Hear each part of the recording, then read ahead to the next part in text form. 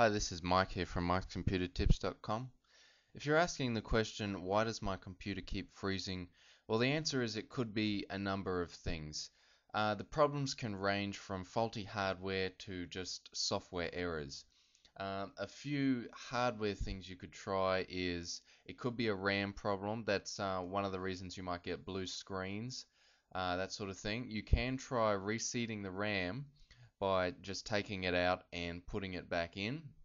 You can also try, if you've got multiple RAM sticks in there, just pull one of them out and just try test each one individually to see if it is one or the other RAM sticks.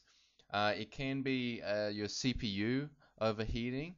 One of the ways to check what temperature that is to restart your computer, load your BIOS, and it should have some settings there to tell you what temperature your CPU is running at, and it should also tell you other system temperatures. But one of the more common problems for your computer to be freezing is from a corrupt registry. And the Windows registry is prone to corruptions and errors because you'll have a lot of third-party software installing their programs into your Windows, and they all use the registry. It's like a common pathway where applications store all their information.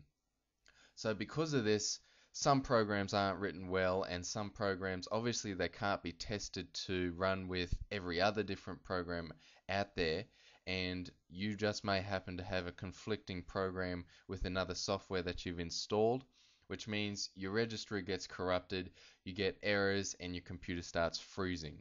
So one of the easiest ways to fix that is to run a registry scan on your machine, and you can do that using leading registry cleaner software.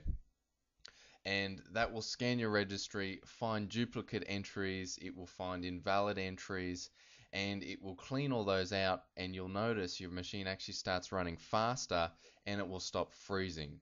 So that's one of the more common reasons that you'll find your computer freezes.